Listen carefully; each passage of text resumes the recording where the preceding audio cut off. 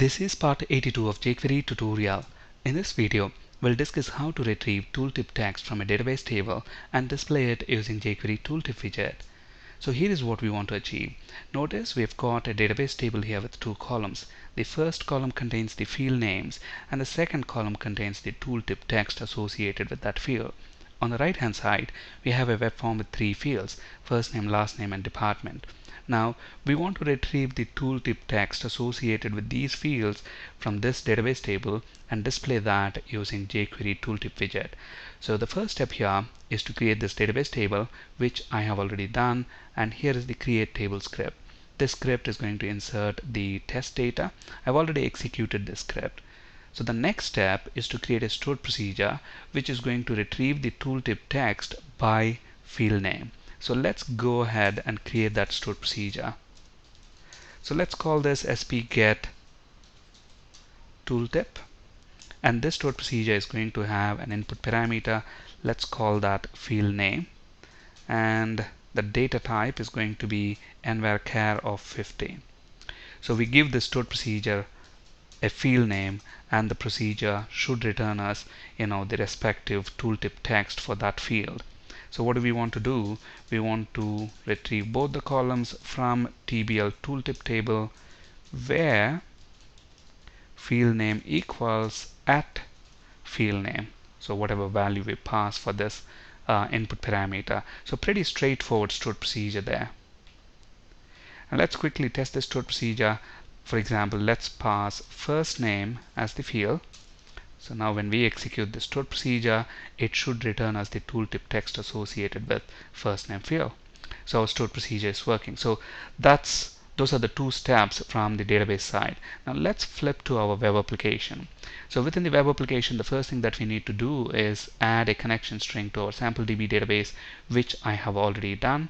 The next step is to create a class that's going to represent this database table. So let me go ahead and add a class file to our project, and let's call this tooltip.cs. And this class is going to have two implemented properties, both of them of type string. So let's call the first one field name, get and set accessors. Similarly, another property, and let's call this tooltip text.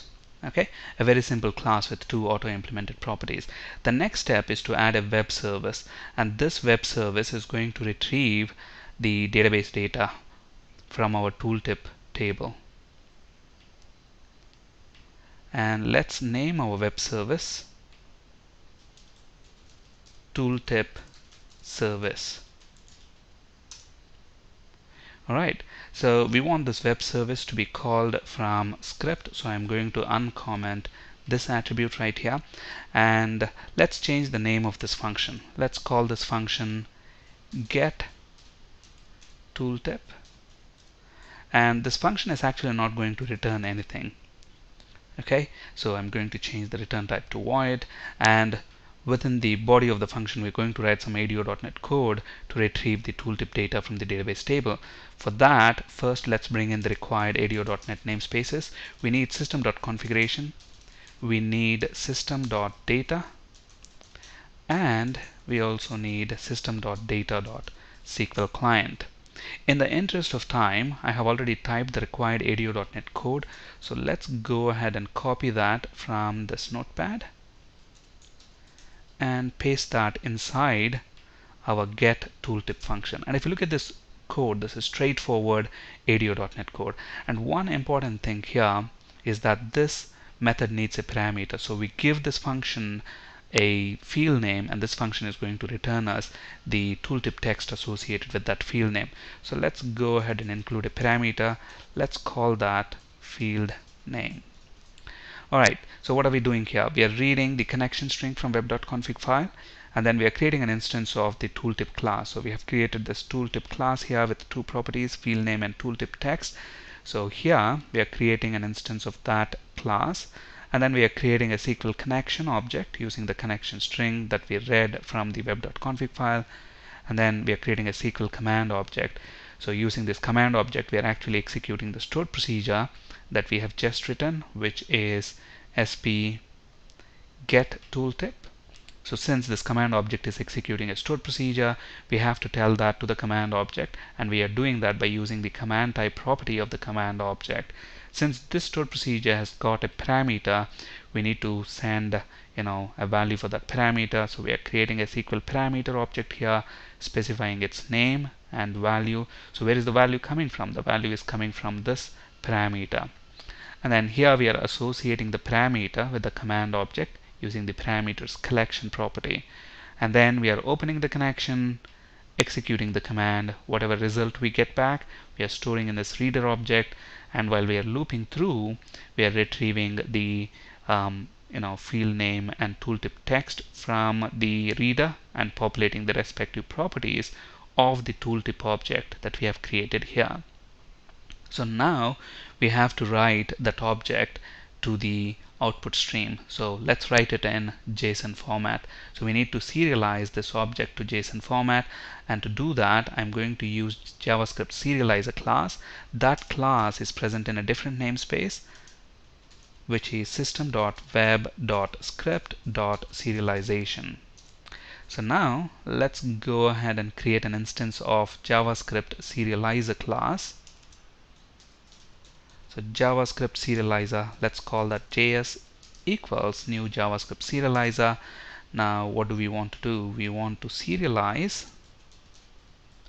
this tooltip object that we have created, right? So let's pass that to this function, and whatever JSON string this function is going to return, we want to write it to the response stream. So I'm going to use context.response.write. Alright, so that's our web service. Let's go ahead and quickly test our web service. So we give this web service the field name, and it should return us the tooltip text in JSON format. So for example, let's pass first name, and let's invoke that, and look at that, we get the field name back, which is first name, and tooltip text, your first name as shown in passport. So our web service is working. Now all that is left is to write the required jQuery code. So let's go ahead and do that. So within webform1.aspx, I already have the required HTML to produce this layout. So basically I have a table here, and within the table I've got 3 table rows, and each table row has got 2 TDs. The first TD contains the literal text, and the second TD contains a text box. The same is the case for all the TRs. Okay, and the important thing to keep in mind here is that notice we have a class attribute set to display tooltip. In a bit we'll understand the purpose of that class. And again, another important thing is we need to set the title attribute, otherwise it will not work. So basically we have the title attribute set, but it is initialized to an empty string. Okay, so that's the HTML. With this HTML, when we view the page in the browser, this is how it looks like. Now when we hover the mouse over the respective text boxes, we want the tooltip to be retrieved from the database and display it. Alright, so now within the script section we have the ready function wired up. So here I'm actually going to write a JavaScript function. Okay, and let's call this function get tooltip. So what is this function going to do? It's going to make an AJAX call and retrieve tooltip text from the database, okay, by calling the web service. So I'm going to use the AJAX function, and let's go ahead and specify our options. Before that, let's actually create a variable. Let's call it return value, the value that we want to return, and I'm going to initialize that to an empty string. Okay, so let's configure our AJAX request. So the first thing that we need to specify is the URL that we want to make the request to. So basically we want to call our tooltip service.asmx. So let's copy the name of the service, and within that service we've got a function. The name of the function is get tooltip. So that's what we want to call. So let's copy the function name, and to that URL we want to issue a post request. So I'm going to specify the method as post, and obviously this function expects a parameter. right? We need to pass some data to this function, and the name of the parameter is field name. So let's copy that, and the data that we want to pass is, we have to pass a value for field name. And where is that going to come from? Now I'm going to use here $this. In a bit you'll understand what this means. $this, and on that I'm going to call the attr function .attr, and I want the ID attribute value. Okay, so now this is going to represent one of these three text boxes: first name, last name, or department. And if you look at the ID of these fields, look at them: first name, last name, department, which match with what we have as the field name in this database table. So whenever we want to display the tooltip of the first name text box, then this here is going to represent that first name text box, and we are retrieving the ID attribute value. So that is going to give us the field name, and for that field name we want to retrieve the field name text from the database table. So this is going to represent one of these three text boxes. In a bit that will be clear if it's not at the moment. Okay, so that's the data that we want to pass to the server. And the data type that we are expecting back from the server is JSON. And when the request completes successfully, we want to associate a callback function. This function is going to receive the tooltip object in a JSON format. Okay, so now what do we want to do? We want to initialize the string with tooltip text. So return value equals data dot, and if you look at our tooltip object, that's what will be serialized to a JSON format, and that object has got two properties: field name and tooltip text, and we are interested in tooltip text property value. So I am going to copy that property and retrieve its value from the data object and initialize this variable.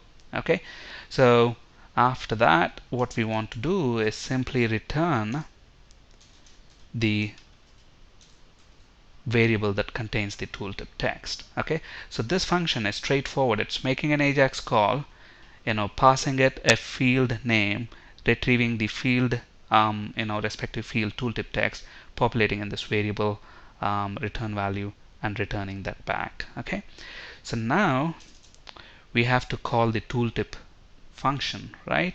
So now if you look at these text boxes, all of them have the same CSS class, which is display tooltip. Okay, so for selecting all these text boxes, I have given that CSS class. Okay, so let's copy that class name. Let's use the CSS jQuery selector to find all those text boxes. So $, and I want to find all the elements that have got this display tooltip class, and on that I'm going to call tooltip function. And remember, in the previous video session we discussed this tooltip function has got several options, and one of the options is content, using which we can specify the content for our tooltip. And this content can be a string, something like ABC, or it can be a function which returns a string. So I have a function here, get tooltip. So that is the function. Okay, so this is the function that we are calling, and this is going to represent the text box for which we want to display the tooltip, and we are reading its ID, meaning we'll get the field name, and this function is going to return the tooltip text of that respective field. Alright, so let's save these changes and run this one more time. Now look at this, this is not going to work, and the reason for that is very simple. The reason is, from an AJAX request you cannot return a value like this. Okay, because what happens is this request will be executed asynchronously, meaning this is a database call that we are making, right? So obviously this is going to take a bit longer, right? So this code will not be executed in a synchronous fashion. So it will issue an AJAX request, and then it will continue its execution because it's an AJAX request. So it will come to this line and return the return value variable. So here we are initializing this variable with an empty string. We are making an asynchronous request to the database. So the request is sent to the database. While the database is processing, the code will not wait for that request to come back. It will continue to the next line and return whatever it has at that point in time. So at the moment it is initialized to an empty string, so it's going to return an empty string. That's why we don't get any tooltip value. Okay, now to fix this, make this request synchronous. And to make the request synchronous, all you need to do is set the async option to false. Okay, so basically we are making this a synchronous request, meaning after issuing the request, it will wait until the request completes and then initialize this variable and then execute this last line, which returns the value. Okay, so let's save those changes. Let's run it one more time. Now look at this.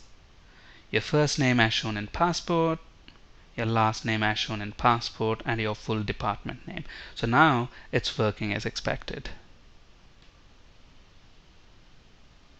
So here we have the web service code, here we've got the HTML and the jQuery code. Thank you for listening and have a great day.